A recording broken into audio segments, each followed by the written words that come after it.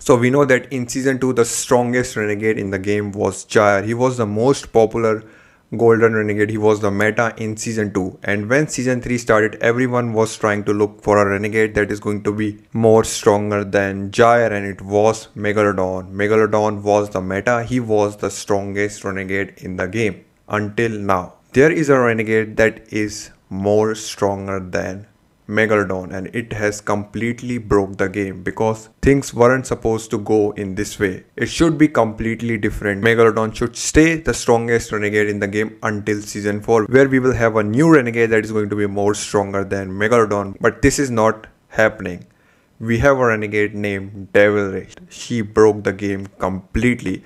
I already talked about Devil Ray in past, where we discussed that how she is destroying Megalodon players in tournaments, but now we have an interesting development. Not only Devil Ray is destroying Megalodon players in tournaments, but Devil Ray is also destroying Megalodon players in real mansion attack.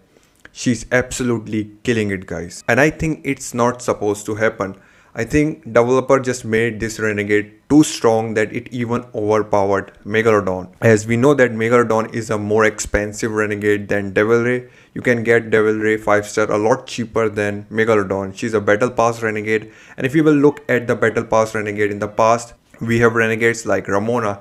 Ramona is a very good supportive renegade. She can almost fit everywhere, but she's not the slot 1 renegade. Devil Ray is a slot 1 renegade. She have 3 aggressive skills that is going to do damage on enemy member crew classes, so this already made her a very rare, very strong renegade, and we know that she is made for biker. So combine these two things, Devil Ray is the strongest renegade in the game. Majority of the players in the game are biker players. They are not bulker players, shooter players. Most of them are biker players. So almost everyone in the game can take advantage of Devil Ray, and that's why she have completely destroyed Megalodon. Majority of the players in the game are choosing Devil Ray instead of Megalodon. Now there is only one thing that is going for Megalodon in this moment. Megalodon is better than Devil Ray in terms of holding a building or a city raid. This is only thing that is going for Megalodon. Megalodon overall is going to do more damage in a city raid or when you're going to holding a building. Even when you're holding a building, you can still win from Devil Ray, but it's going to be too much expensive. You're going to lose a lot of bikers when you're going to do a raid with Devil Ray. So it's more ideal to use Megalodon in that kind of situation. So if you will remove these two things, Devil Ray is absolutely better than Megalodon. If you are going to attack a mansion that have Megalodon and you are going to use Devil Ray, she have a very good chance to destroy Megalodon players. I have seen countless battle reports already where Devil Ray in a turf attack is destroying Megalodon. So we have an interesting development now. Now it's not only that Devil Ray is very good in tournaments, she's also very good in real mansion attacks. These two things makes her the best renegade in the game. Now I think it was not supposed to happen. I think they want to make Devil Ray strong but not stronger than Megalodon. They want majority of the players to buy Megalodon and Devil Ray, both of them, as Megalodon cannot do all the things. But Devil Ray is so strong that she is doing almost everything better than Megalodon, and that's why majority of the players are choosing Devil Ray over Megalodon, and she have broke the game because it wasn't supposed to happen. If you are a biker player and looking for a renegade, I think Devil Ray is your best choice. I was talking about in my previous video where a 5-star max out Kraken is almost equal to a 4-star Devil Ray.